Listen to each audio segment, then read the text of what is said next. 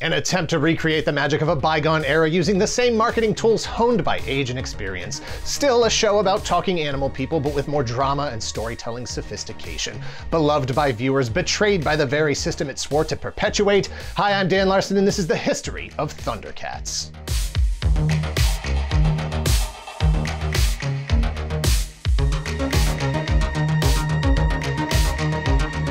Thank you to 80stees.com for sponsoring this video. Click the link in the description below and use code TOYGALAXY to get 30% off your order today. 80stees.com started off as the source for t-shirts inspired by all things pop culture from the 1980s, but there's more to the 80s than just the 80s. They've got shirts inspired by the 70s, the decade that paved the way for the 80s. They've got shirts inspired by the 90s, the decade that carried on the legacy of the 80s. They've got shirts inspired by the 2000s, because the 80s isn't just a decade, it's a state of mind. Whether your interests are laser focused on one thing, say movies, there's plenty of choices from Jaws to Shaun of the Dead. If your interests bounce around, they've got shirts from cartoons to video games, superheroes to music and wrestling. From Transformers to Dungeons & Dragons, Gollum to Ron Burgundy, Darkwing Duck to Powerpuff Girls, you'll find something you love.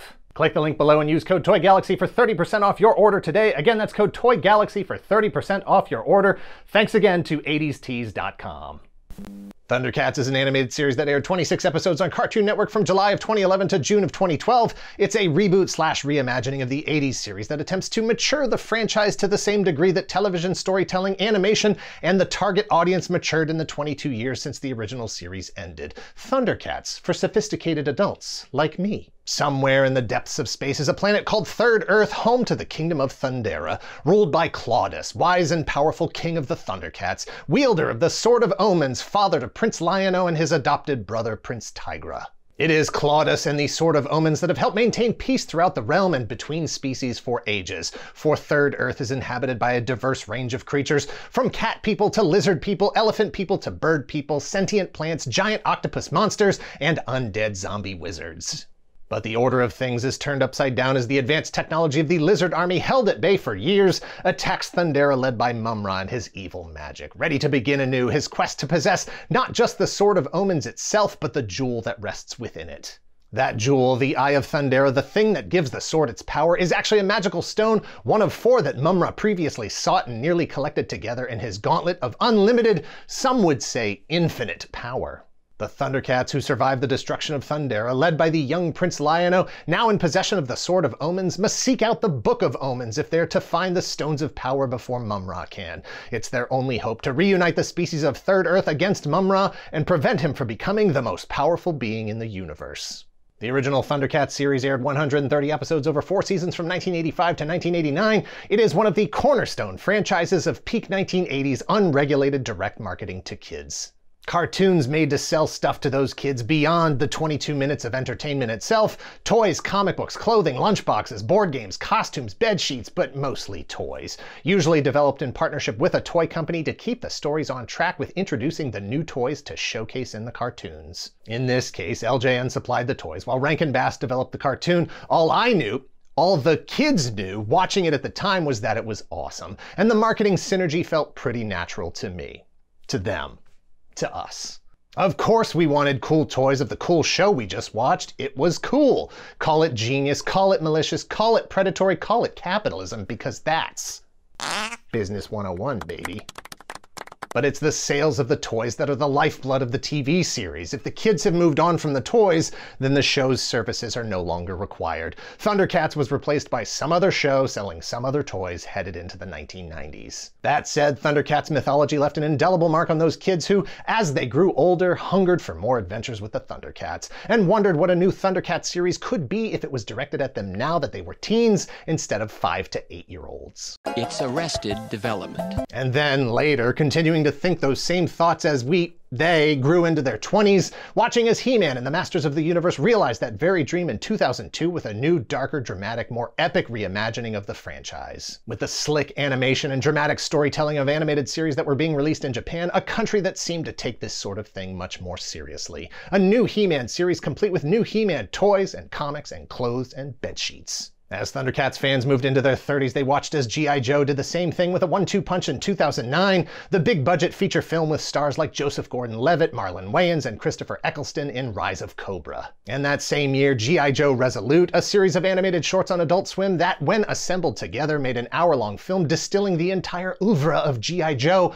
while simultaneously updating everything for the new millennium. With cinematic direction and pacing, adult themes, major character deaths, Snake Eyes absolutely murdering Cobra Troopers, and of course, toys and related merchandise to support the launch of both the movie and the animation. In 2010, Hasbro committed to the full renaissance of the 80s with Michael Bay's Transformers, the epitome of reboot, rebirth, reimagining with a big budget, top-tier visual effects, and all the supporting merchandise. This is all Thundercats fans were asking for, all they could have dreamed of for themselves. Warner Brothers acquired the Thundercats as part of their purchase of Lorimar Telepictures in 1989. In 2010, they moved to capitalize on this 80s resurgence, tapping Michael Jelenic and Ethan Spalding to develop a new Thundercats animated series that would, of course, be supported by new toys, comics, and associated merchandise. Jelenic was a storyboard artist, writer, director, and producer who had worked on films like 2005's The Batman vs. Dracula and 2009's Wonder Woman, series like Men in Black, Jackie Chan Adventures, The Batman, and Ben 10. Spalding was a storyboard artist, character designer, director, and producer who had worked on movies like 2009's Wonder Woman, Green Lantern, First Flight, and Superman, Batman, Public Enemies,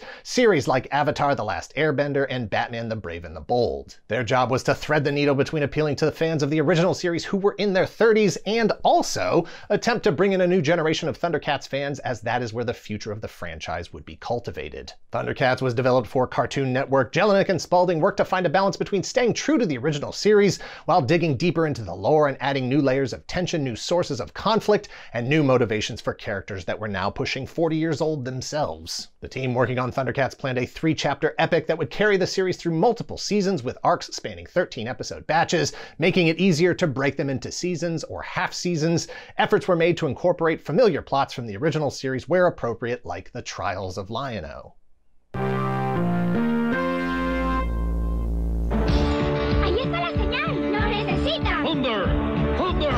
Thundercats!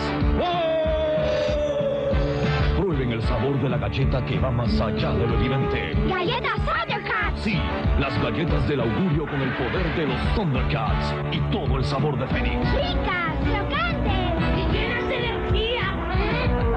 Busca la señal de Fénix en las nuevas galletas Thundercats, la galleta del augurio. Animation for the series was developed by Warner Brothers in a partnership with Japanese animation studio Yondo-shi.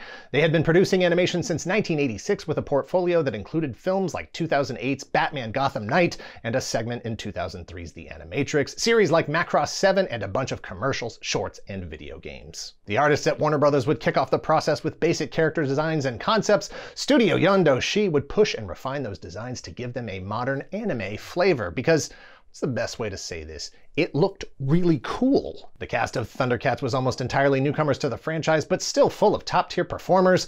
Original Lion-O actor Larry Kenney returned to Third Earth, this time in the role of Lion-O's father, King Claudus. Lion-O was voiced by Will Friedle. Other notable cast members include Kevin Michael Richardson as Panthro, Clancy Brown as Groon, D. Bradley Baker as Slythe and Kanar, Michael McKeon as Voltaire. Kevin Kleisch added a cinematic flavor to the series' music, including pieces of the original theme itself, tipping his hat in the process to composers like John Williams, James Horner, and Jerry Goldsmith, despite a full opening animation and theme song being noticeably, egregiously absent. According to Kleisch, quote, "When I got hired to score the series, the producers had one word in mind for the music: epic. They wanted the score to have the same emotional impact as the music The Lord of the Rings provided. The producers wanted each episode to stand on its own as a mini-movie." Thundercats aired at 8:30 p.m. Friday nights on Cartoon Network, premiering with around 2.4 million viewers and overall very positive reviews. Viewers seemed generally pleased with the degree to which the new series was true to the source material and generally accepting of the changes, and looking forward to the potential future threads being developed. That said, some reviewers felt like the one thing Thundercats should have left in the 80s was the obvious attempt to tie the characters in conflict to the various action figures and accessories.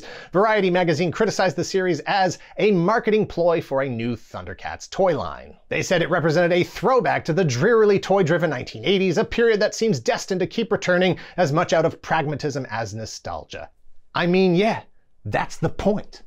It's arrested development. Despite a healthy fan base of regular viewers, Thundercats aired its initial order of 26 episodes and then did not come back. With no regard to where the series ended narratively, all the questions remaining unanswered, a literal incomplete story. Cartoon Network chose not to renew for a second season. 2 years later, in 2013, co-creator Jelinek believed that the show was still on hiatus, while art director Dan Norton expressed that it was unlikely any further episodes would be produced. According to Norton, the show was pulling 1.5 to 1.7 million people on average, 2.5 million at peak. The show did pretty good, however, ratings didn't transfer to merchandise sales. An indicator that perhaps adults were tuning in to watch the show, but kids were not. Many believe that the show was canceled due to the disappointing toy sales, and that is one factor which we will come back to in a moment. An argument can be made that the strategy for the Thundercats relaunch both intentionally and unintentionally split the demographics.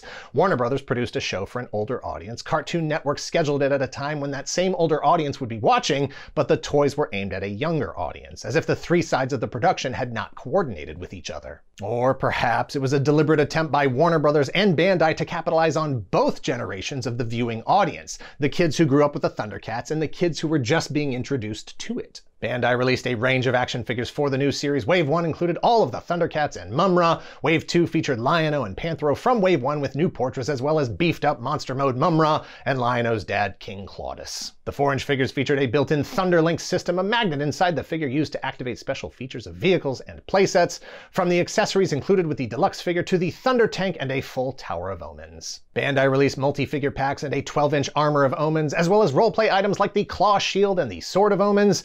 To be clear, these were kid-sized roleplay items. Bandai also released a smaller assortment of larger 6-inch figures based on the new series with more detail and posability aimed at collectors. Lion-O, Mumm-Ra, Panthro, Cheetara, and Tigra, and a partner line of 6-inch figures based on the original Thundercats designs. In fact, Bandai also released 8-inch collector figures based on the classic Thundercats designs, while Mezco released 14-inch mega-scale figures, a licensing push that celebrated nostalgia for the original series while shifting into the new era of the franchise. A Thundercats game was released for the Nintendo DS. Panini released 11 issues of a Thundercats comic magazine in the UK. La La Land Records released a 2-disc set with the soundtrack for nearly every episode of the series, as well as the new short theme. If you missed this version of Thundercats the first time around, it was released on Blu-ray in 2014, and as of this video, you can watch the entire series on Hulu. In an interview from 2017, Dan Norton laid out what actually happened, why the series was actually canceled. Yes, ratings were good, no, toy sales were not good enough, but there's more to it than that.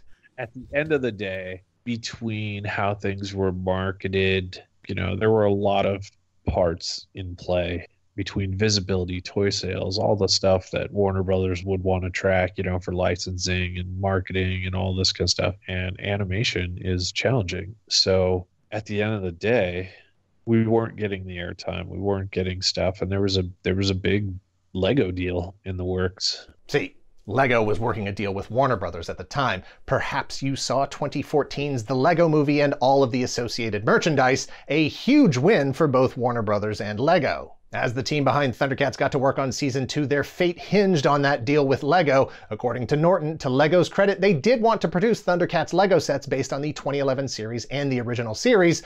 However, at the end of the day, the final agreement with Warner Brothers did not include the Thundercats property. At that point, Warner Brothers and Cartoon Network let Lego hang on to everything they had developed for Thundercats, and furthermore, let them rebrand and remarket it as their own property. Surprise! This isn't the history of Thundercats anymore. Hi, I'm Dan Larson, and this is the history of Lego Legends of Chima.